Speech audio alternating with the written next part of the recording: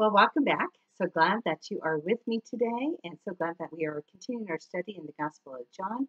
I'm Pam Curnow. I'm the teaching director of the CBS class, and I'm delighted to be studying the Gospel of John with you. So, as we begin, let me just open us in prayer, and we will get started. Father, I just ask you to come, to speak. May our hearts be tender. May your words penetrate our lives and transform it. Father, we pray that you would be glorified in this message, that it would be delivered in a manner that glorifies you and that is clear and understandable. And Father, we just ask this in the name of Jesus. We pray this in your name. Amen. So Jesus has proclaimed that he's the bread of life, that he is the living water. And now in chapter 8 of John, he says that he is the light of the world. Now, keep in mind that he continues to, just as he did in John 8, his audience is still those who are religious, both the religious leaders and those who are devoutly religious in the crowd as well.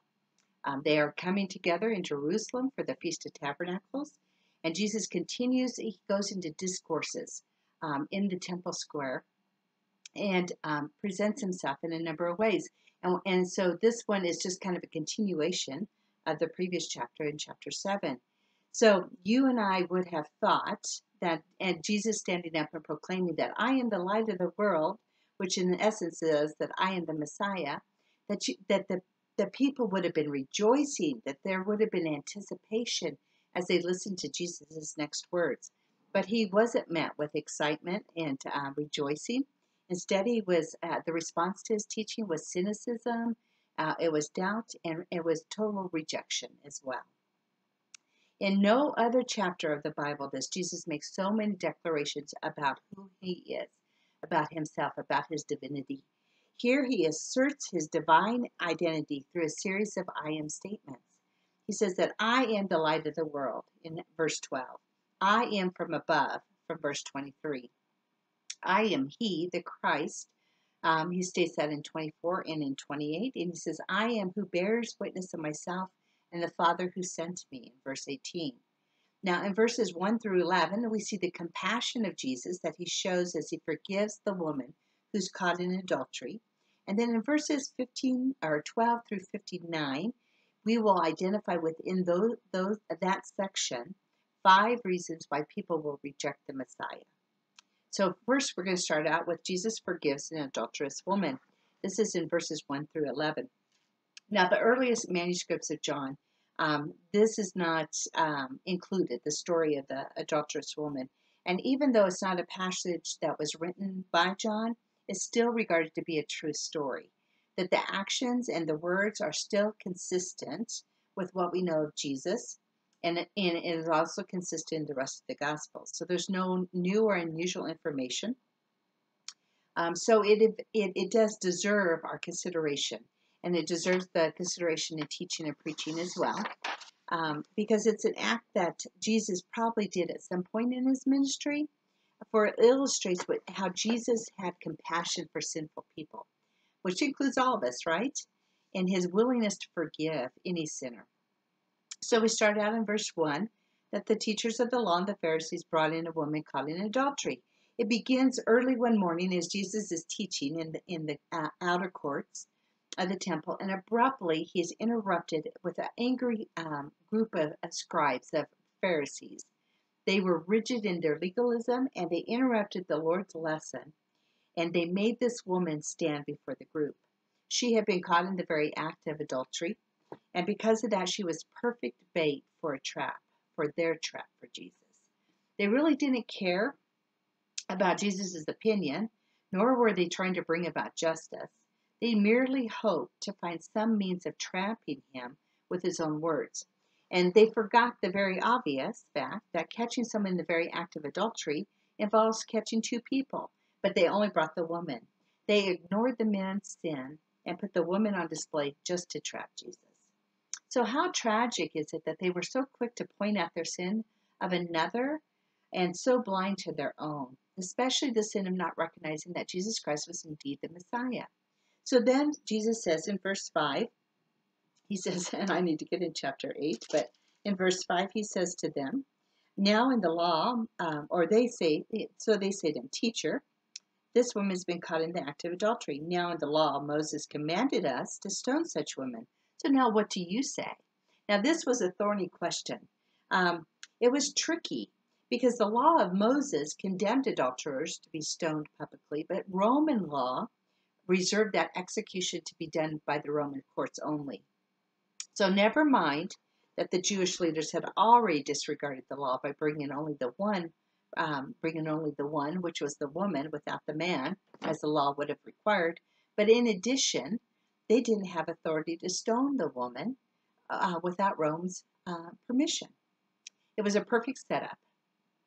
To honor God's law, Jesus would have incurred the wrath of Rome. And if he submitted to Roman law, Jesus would have ignored the law of God. And so what does he do? Before the men had even finished their speech, Jesus bends down, he stoops over, he begins to write something in the sand with his finger. And what he wrote, we're not told. There's been lots of speculation over what it was. But whatever he wrote in the sand. But they were single-minded in their desire to have Jesus trapped by his own words. And so they kept pressing him, just like a little child, pressing Jesus for an answer. So eventually he stood up and he issued a challenge to them. And he said it in verse 7. In verse 7 he said that, and as they continued to ask him, he stood up and said to them, Let him who is without sin among you be the first to throw a stone at her. And then he resumed his writing. So you can know that by one, oldest to the youngest, the hypocritical judges begin to slip away into the crowd. And they left the woman standing in the center of the court. So now Jesus turns to the woman. He stands up and he says to her, and I love, it always makes me love Jesus more when I read some of these stories. But he says, Woman, where are they? Has no one condemned you? And she said, No, my Lord. And Jesus said, Neither do I. So go, and from now on, sin no more. The only one who was worthy to judge this woman, the one who could have condemned her by the law, he refused to condemn her, and instead he extended compassion, grace, and forgiveness. And true to his word that we found in John 3:16, he did not come to condemn the lost, but to save them. I thought, how precious is this story? How precious is our Savior, the Lord Jesus Christ? How gracious is he? While those legalistic and cruel religious leaders gave no thought or compassion to this woman, God saw her. He saw her in her shame. He saw her in her humiliation. But he saw her. What they had intended for evil, God intended for good, because in that moment when he saw her, he turned his gaze on her, and even in the most humiliating way, she met the one and only who had the right to condemn her but didn't. Instead, he forgave her of her sin, he made her clean, and he transformed her life. I love the scripture in Psalm. It's a description of the scripture in Psalm 116:2, and it says, Because he bends down to listen, I will pray as long as I have breath. I thought this was so precious. Jesus was bending into the sand, but he turned to the woman. He turns to her and he sees her.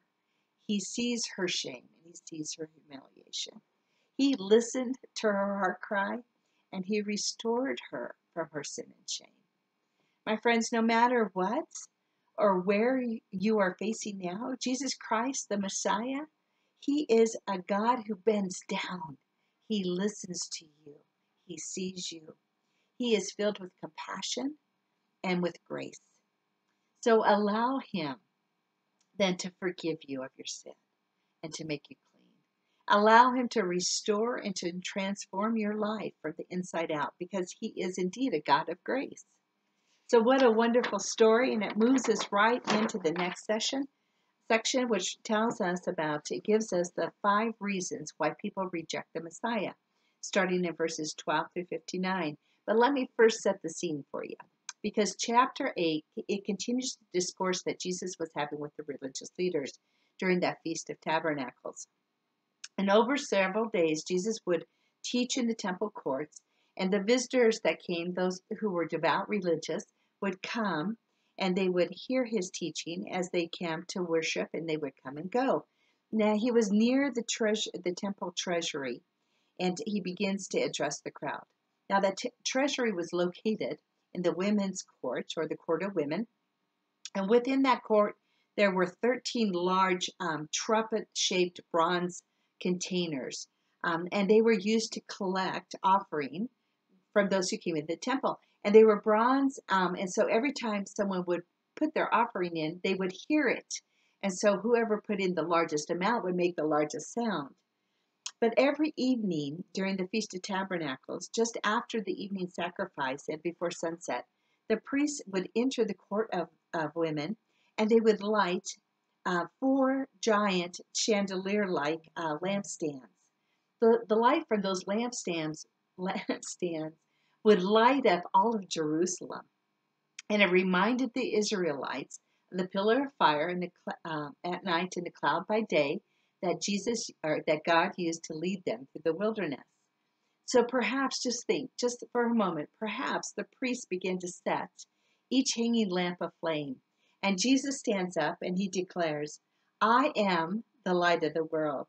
He who follows me will not walk in darkness." Now that was a sweeping statement that he made, and it had to have caught the attention of the religious worshipers in the temple, because the rabbis taught that when the Messiah came, he would be clothed with the light of the sun. And so Jesus says, "I am the light of the world." Now light symbolizes the holiness of God. Jesus' claim to be light would have caught the attention of the crowd because he made such an exclusive claim. He didn't say that I am a light or one of many, but he said, "I am the light, the one and only source of truth." And not only that, he was the one true light for all people, not just the Jews. He goes on in verse 14 that says, "Whoever follows me will never walk in darkness, but will have the light of life." So all that the world has to offer, all that religion has to offer, is at very best a temporary light giver. But Jesus declares that I am the light of the world. And his statement implies that you are in darkness unless you follow him. So stop for a second and look at his offer. He's saying that if you choose to follow me, if you give me your heart, if you let me invade your life, then you will no longer walk in darkness, but you will have the promised light. So can you recall in the past when you have surrendered, when you finished with religion? Because there is a difference between religion and relationship. So when you were finished with religion and all the empty promises of the world, and you wanted not religion, but you wanted a relationship with the very one who created you and offers you salvation. Do you remember that moment in time? That is the offer that Jesus is making. He says, "Follow me, the light, and you will no longer live in the darkness." So now why would people reject such an offer? So in this section, now we see there are 5 reasons why the people reject the Messiah. They reject because of lack of knowledge, lack of perception, lack of appropriation, lack of desire, and lack of humility. So we're going to look at the first one, lack of knowledge. And then we find this in verses 13 and 14. And the Pharisees say to Jesus, "You are bearing witness about yourself. Your testimony is not true." But Jesus answers back to them, "Even if I do bear witness about myself, my testimony is true. For I know where I'm coming from and where I'm going, but you do not know where I come from or where I am going." Now, Jesus did not disagree with the Jewish law that required that there was 2 witnesses, that 2 witnesses were needed for a valid testimony in a capital offense. Instead, what he did do is he claimed that his testimony was true, even if no one else bore witness, because he knew his origin and his destiny. In other words, Jesus knows God the Father, and the words that Jesus spoke were from the Father himself. When Jesus spoke, not only was he testifying for himself, but because he spoke the words of God, God was testifying for him as well. They knew the scriptures, but they didn't know God. They lacked knowledge. Now, there was a pastor who tells a story that he was on a flight home, And he always hated to, if someone would strike up a conversation, to say what his profession was. And so there was a young woman sitting beside him, who struck up a conversation. And eventually she asked, what do you do for your job? And he replied that he was a pastor. And she immediately just says, I don't believe anything about the Bible. I don't believe any of it is true. And so he says, oh, yeah, really? Well, tell me why. And she says, well, if the Bible was true, then how is it that Noah could have swallowed a whale? Did you get that? That Noah could have swallowed a whale. I don't tell jokes very well, do I? I miss the punchline every time. But I thought that was funny, because the thing is I wouldn't believe it either if someone told me that Noah swallowed a whale. But she did not know, she did not have the knowledge of what the scripture truly said. Some people don't accept Jesus as the Messiah because they don't have the adequate information about him. And they haven't been told, or they have been told wrongly. Our job as believers and followers of Jesus Christ is to testify to the truth, to know the scriptures and to handle the scriptures correctly, and to share with those who are misinformed or have a mistaken understanding of it the truth. And we do it with love. So then the next reason that people reject the Messiah is lack of perception. And we find that in verses 15 and 23. Yeah, Jesus says, you judge according to the flesh. I judge no one. Yet even if I do judge, my judgment is true. For it's not I alone who judge, but I and the Father who sent me. And then verse 23, he says to them, you are from below, but I am from above. You are of this world. I am not of this world. To understand the things of God, one must have a spiritual perception of it. The religious experts were judging according to the flesh. That is, that they discerned on natural and physical terms. They lacked a spiritual dimension to their thinking. And that kept them from comprehending spiritual truths. So some people reject Jesus as the Messiah because they refuse to accept anything that they can't see or can't touch or can't be weighed or tested. And to them, nothing exists beyond the tangible.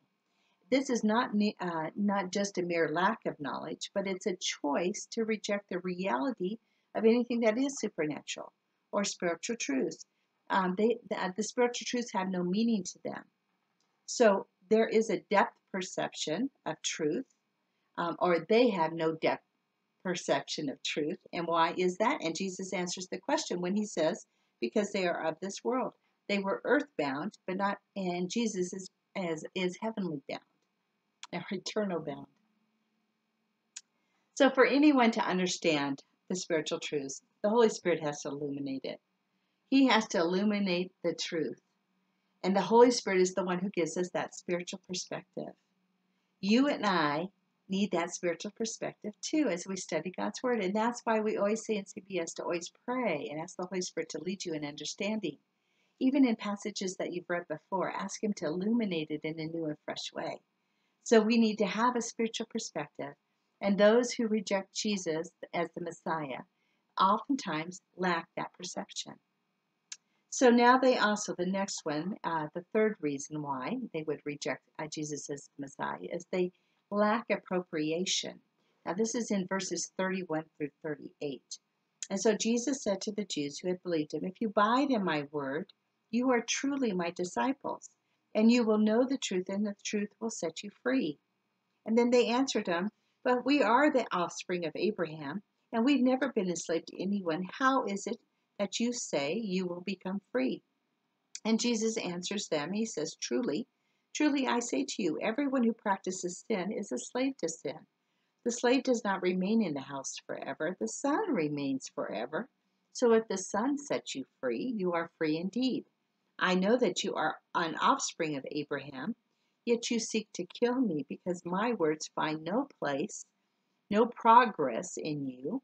I speak of what I have seen with my Father, and you do not, and you do what you have heard from your father. Very clear what Jesus is saying to them. The thing is that we can have knowledge of the Word and of Jesus Christ, and we can perceive the things of God, but we don't appropriate them. If the Word makes no progress within us, and then we will reject the truth. In verse 31, Jesus addressed the Jews who claimed to believe him, but not all will remain true disciples. He says to them, if you desire to be a true disciple, their belief in him must be followed by obedience, a willingness to follow the one to whom they have declared their faith. That is an appropriation or appropriating the word. Jesus said that his word had made no progress in them. And so what they needed to do was they needed to abide in his word in order to appropriate the truth. In verse 31, it says, if you abide in my word, you are truly my disciples, and you will know the truth, and truth will set you free. So abide or remain in him. It's an initial response that we have with the invitation of salvation. We ask him to come into our hearts, right? To come and abide in us, to dwell within us. But it's also a continuous response that we have to have to the one that we serve. And we do that throughout our faith journey. So the religious experts, they had been exposed to the Word of God because it was their job. It was their job to copy the manuscripts and to learn the principles that it contained and then to apply them to their everyday life. However, the tragedy is that they never allowed it, the print on the page, to penetrate and make it into their hearts. They failed to internalize what they had claimed they cherished. You know, there is a danger of overexposure. We can become overexposed to the Word and we become callous to the Holy Spirit. You know, I've heard women who have been in CBS before say, oh, yes, I do a Bible study on Wednesdays, I do one on Thursday mornings, and then I have another one on the weekend. And wonderful. I love it. Be in the Word of God. But there is a danger to overexposure. And what I mean by that is when we are overexposed, sometimes we can become callous. We say, oh, yeah, I've already read that. I've already studied that. I know that one. And we're callous to the Holy Spirit. So when CBS, our lesson centered on John 3:16, we were challenged in our CBS lesson to ask the Holy Spirit to illuminate that scripture in a fresh new way. Each time we sit down to read God's word and to study it, and each time we bend our knees in prayer, we should invite the Holy Spirit to illuminate in a very fresh way God's word. So the thing is we have to abide, we have to appropriate God's word. We need to allow it to make a transformation of our lives from the inside out. Now, the fourth reasons people will reject the Messiah, Jesus Christ as the Messiah, is a lack of desire. And we find that in 39 through 47. They answered him, Abraham is our father. And Jesus said to them, if you were Abraham's children, you would be doing the works Abraham did. And then in verse 44, he says that you are of your father, the devil, and your will is to do your father's desires. You know, sons copy their fathers, but the Jewish leaders did not behave like the one whom they claimed was their father, which was Abraham. Abraham believed and he obeyed, but instead what they wanted to do was kill Jesus. So their true father wasn't Abraham, and you could tell that by their actions. Jesus answered, if God were your father, then you would love me, for I came from God and I am here. I came not of my own accord, but he sent me. So you are of your father, the devil, and your will is to do your father's desires. He was a murderer from the beginning and does not stand in the truth, because there is no truth in him. When he lies, he speaks out of his own character, for he is a liar and the father of lies. You know, the person's actions, they reveal what is within their heart. And the religious leaders sought to kill Jesus, which was the work or the desire of their father. John 3:19 says that the people loved the darkness rather than the light because their works were evil. Some people don't want to give up that which they know the light will expose. However, the thing is that they fail to recognize that instead of them being master over their own choices, their choices begin to master them. The Jews were proud that they were slaves to no one, but the truth is that we are all slaves to someone. We're either slaves to righteousness, and our master then is Jesus Christ, or we are slaves to sin, and our master is Satan. Our actions will reveal to whom we serve, and it is the desire of our heart that prompts that. And their desire to reject Jesus Christ comes from a heart that follows after the things of this world. So the fifth reason that people reject Jesus Christ as the Messiah is lack of humility. And that we find in verses 52 through 53. The Jews said to them, "Now we know that you have a demon. Abraham dies, as did the prophets. Yet you say, if anyone keeps my word, he will not taste death. He will never taste death. Are you greater than our father Abraham who died, and the prophets who died? Who do you make yourself out to be?" Now, religious people, or those who consider themselves good, will have sometimes the greatest difficulty in believing in Jesus Christ. And the reason why is because they don't see themselves as a sinner in need of a Savior. The religious experts rejected Jesus as the Messiah because they thought that they had outgrown the need for a Savior. They thought they were superior spiritually, and they thought their heritage was good enough. They thought that their works was good enough, and that their knowledge was good enough. But it's been said, the only way to the cross is on your knees. So there is an attitude today of spiritual superiority, and it is prevalent today. People will say that they're Christians just because they're Americans, right? You know, my husband, his family had been members of a church since its inception.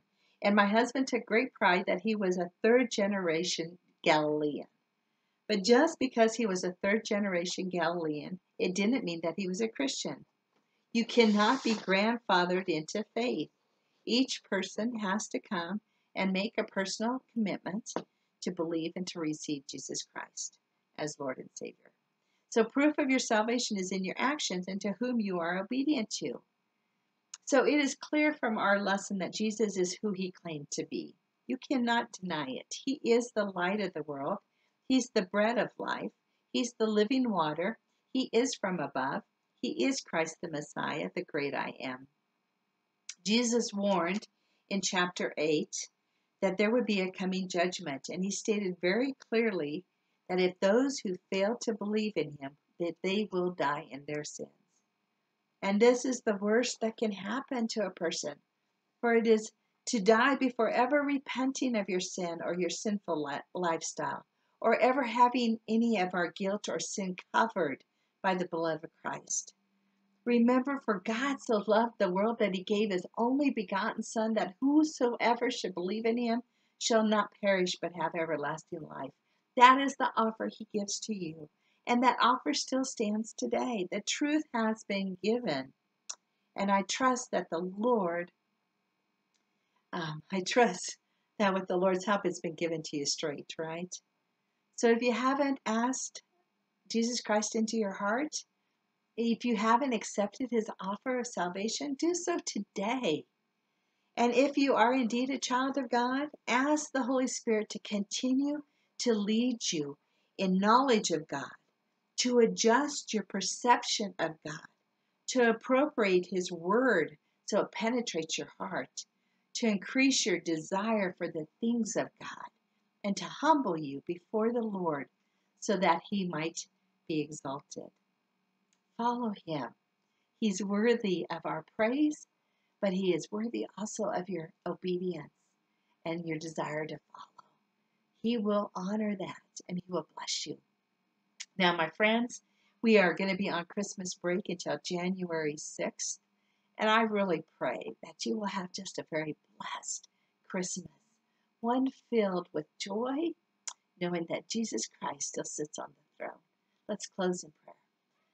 Now to him who is able to do exceedingly abundantly more than we can ever hope or imagine, Lord. To you be all the glory, the honor, and the praise now and forevermore. I pray this in the name of Jesus. Amen. Blessings to you. Have a wonderful Christmas, and I will see you in the new year.